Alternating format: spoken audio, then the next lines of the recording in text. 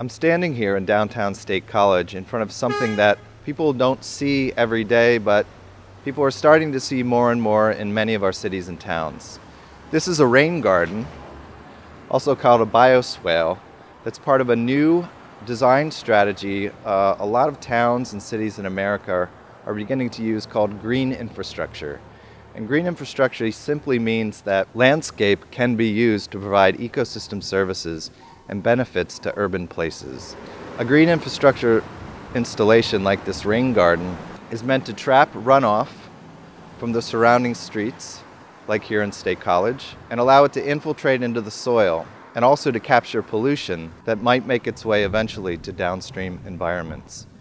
This is but one type of green infrastructure solution that many planners in our urban cities and towns are starting to use. Another one you may have seen is called a green roof, such as the one on top of Penn State's forestry building. A third type of green infrastructure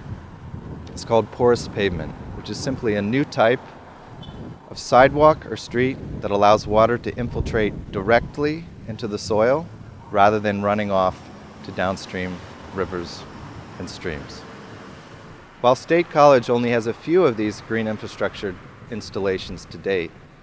it's the hope of many planners, ecologists, and urban designers